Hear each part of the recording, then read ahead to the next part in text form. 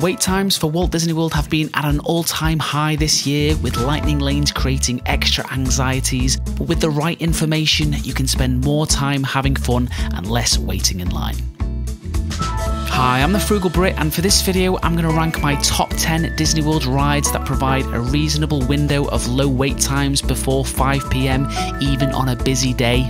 Before we get into it, don't forget to subscribe and hit the bell for future guides, reviews and other Orlando content.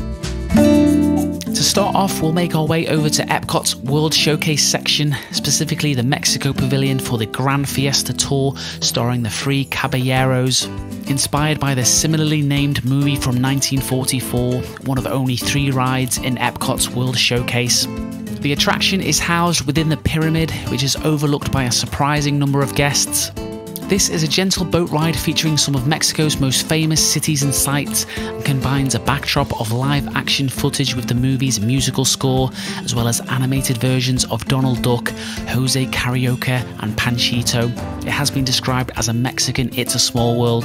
Now, I don't think Grand Fiesta Tour will be on many people's list of favourite Disney World attractions, but the theming is really nice and the wait is always super low.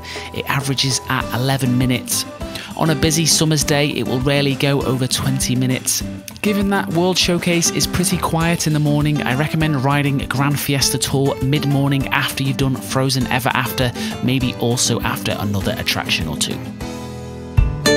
For number 9, we'll remain in Epcot and head through to World Nature for the Seas with Nemo and Friends Pavilion, which is also the same name as the ride housed inside. Despite being fairly close to the entrance, it never creates long waits. This attraction is a Finding Nemo and Dory themed dark ride. Guests sit in clams similar to the seats on Haunted Mansion. You'll be joined by Marlin and Dory for an adventure to find Nemo with some impressive technology which makes it appear as though they are swimming with the fish inside the pavilion's aquarium. Upon exiting the ride, you can explore the marine life in more detail, and you also have the Turtle Talk with Crush interactive show. The Seas with Nemo and Friends is definitely not the most rewarding of ride experiences, but you can walk straight onto the Clammobiles pretty much any time of day. For this reason, it gets a big thumbs up from me. On a Saturday in July, it will peak at around 5 to 10 minutes max, so you can just fit it in whenever is most convenient for your plan. For number 8, we'll jump on the monorail over to the Magic Kingdom, all the way to the top of New Fantasyland, past Seven Dwarfs Mine Train, for another ocean-themed attraction, which is Under the Sea Journey of the Little Mermaid. This dark ride retells the highlights from the movie with special effects and guests boarding on clam-shaped Omnimover vehicles, so yeah, pretty similar to the previous entry in many ways.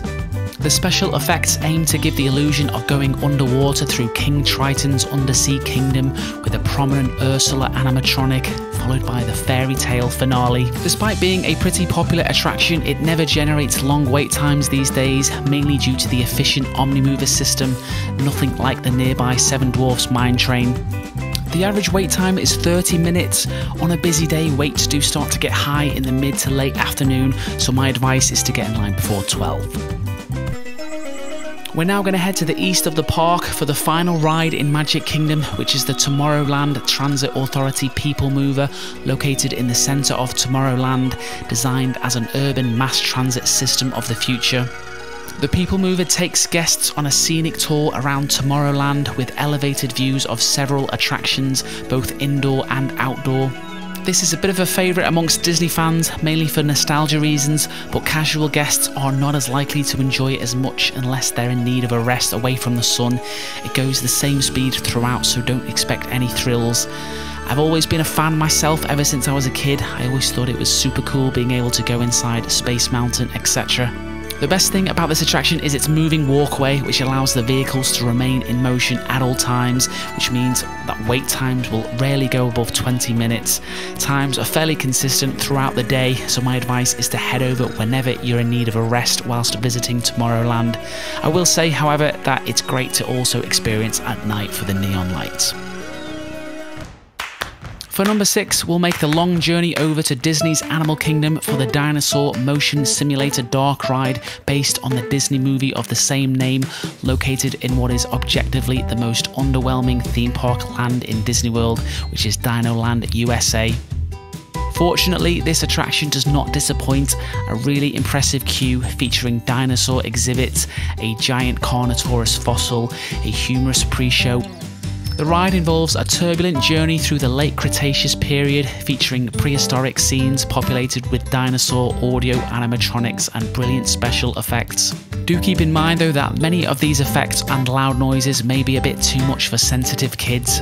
Unlike the other attractions listed so far, Dinosaur has quite a small window of low wait times unfortunately, which is why I've put it in the bottom half of the ranking. It has a pretty high average wait time of 35 minutes. If you get there early, before 10, expect wait times below 20 minutes. On a busy day, they do get as high as 50 minutes in the late morning and don't adequately calm down until 5-ish. For this reason, I think it's a great ride experience to do first thing in the morning, or at least within the first hour and a half. Failing that, I recommend heading over in the early evening. To start the second half, we'll be heading back to Epcot for my controversial number 5 pick, which is the Soaring Flying Theatre attraction located inside the Land Pavilion in between the Imagination and the Seas pavilions. Soarin' is a multi-sensory simulation ride with guests strapped into hang gliders and lifted 40 feet in the air, with your feet dangling freely in front of a 180-degree IMAX projection dome. You'll experience wind, sound and even smell special effects throughout the ride through the locations including the Great Wall of China, the Egyptian pyramids and Sydney Harbour. Some say Soarin' is overrated. I think it still holds up as one of Disney's best attractions. It definitely deserves to be higher in this list. However, it has much longer waits than all other picks. Its average wait time is 41 minutes, which peaks at around 70 minutes in the late morning of a busy summer day. You're likely questioning why I've included it in this video, but wait times will drop significantly in the late afternoon, as with many of the attractions outside of World Showcase. So because of this, combined with how beautiful and rewarding the attraction is, I think it is worth taking the liberty here. I also hope that once Cosmic Rewind gets its own standby line, waits will reduce even further. A short walk from Soarin' is the impossible-to-miss Spaceship Earth Geodesic Sphere Dark Ride attraction located in the World Celebration Land right at the front of the park entrance. This will always be the symbolic structure of Epcot. Inside, guests board Omnimover ride vehicles for a 15-minute ride on a time machine-themed experience, demonstrating how advancements in human communication have helped to create the future one step at a time.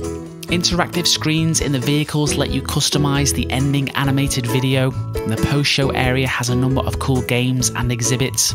I think I'll always be a fan of Spaceship Earth, although I will admit it's crying out for a refresh. There was supposed to be one before the pandemic, which is currently on hiatus. Given the location in front of the entrance, it gets a lot of attention in the morning, but by the afternoon, most guests have either already experienced it or are drawn to World Showcase. The average wait time is 19 minutes, it peaks in the mid-morning at around 30 minutes. My advice is to do as much of World Showcase in the morning before heading to Spaceship Earth early in the afternoon. For number 3, we're headed for Animal Kingdom's flagship attraction, which is Kilimanjaro Safaris, located inside Africa's Harambe Wildlife Preserve, which aims to recreate the East African savanna through varying landscapes. Guests board tall, open vehicles before entering the simulated habitat. The drivers will point out various African species throughout the journey, which are cleverly isolated away from guests with disguised fences and boundaries. Many who have experienced a real-life African safari, which does not include me, point to its realism. One of the cool things about this attraction for those that plan is that the animals tend to be more active when the queues are at their lowest, so that would be first thing in the morning or late in the evening. If you jump in line outside of these times, you'll have to endure some of the park's longest wait times. They average at 55 minutes, peaking to an hour and a half for a mid-afternoon in the summer. Fortunately, between 3 and 5 PM, wait times drop exponentially. And if you head on just before it closes for the day, which is usually before most other attractions, there'll often be no wait. There is an argument to prioritise it first thing in the morning, as the animals are more active whenever it's cooler at this time. It's also not open for early theme park entry, so day guests don't get left behind when rope dropping. But personally, I think heading over at the latest possible time is your best bet, and when you're finished, you can make your way over to Pandora for the last hour. For my second best ride with low wait times, we'll finally make the trip over to Disney's Hollywood Studios. We'll be heading to the backlot part of the Echo Lake area for Star Tours The Adventure Continues, which is a 3D motion simulator ride set in the Star Wars universe. This is the only attraction in this list from Hollywood Studios, which tells you a lot about its issues today. The ride's impressive exterior represents an Ewok village on the forest moon of Endor with a giant AT-AT walker greeting guests. Inside the spaceport, guests walk past audio animatronic C-3PO and R2-D2 droids. Once guests board the Star Speeder 1000, guests experience a turbulent trip across the galaxy piloted by the reluctant C-3PO. The ride uses 50 combinations of randomized opening and ending scenes from episode 1 to episode 9, so you're unlikely to see the same segment twice. Due to the large capacity of Star Tours, it has a high turnover of guests, so wait times remain low despite its enduring popularity. The average wait time is 24 minutes, which was much higher than I expected, as I rarely wait this long, although you do often find that after guests exit the Indiana Jones Stunt Spectacular show, wait times do temporarily go up. On a busy day between 12 and 3 PM, wait times can peak at around 35 minutes, but they do ease in the late afternoon, which is the best time to visit. For my best attraction with low wait times at Disney World, I've gone for Expedition Everest, Legend of the Forbidden Mountain roller coaster, the visual focal point of Animal Kingdom's Asia Land and its fictional kingdom of Anandapur, themed around the Yeti protecting the Forbidden Mountain next to Mount Everest. The queue begins at the office of the fictional Himalayan Escapes travel agency and later led through the Yeti Museum.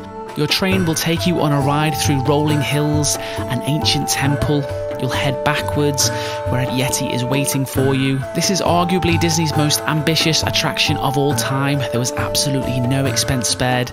Whilst I can't say I love the backwards portion of the ride, it's easily in my top 5 best rides. It has an average wait of 37 minutes, but this will creep up to 60 minutes in the early afternoon on a busy day. However, within the first hour and a half in the morning, waits are pretty low, and between 3 and 5 they'll drop to 20 minutes. This is quite a common theme in Animal Kingdom. I honestly think the best kept secret for Disney World is visiting Animal Kingdom in the late afternoon. Outside of the holidays and summer months, it feels like there's hardly anyone in the park outside of Pandora, leaving the rest of the park with low wait times. To be honest though, when it comes to Expedition Everest, I kinda like a bit of a queue, as it's an excuse to take in the incredible theming it has to offer. That's it for this video. Thank you for watching. I hope you enjoyed it. Do check out my other Disney World and Universal videos to help with any planning. And if you're interested in future Orlando content, don't forget to subscribe.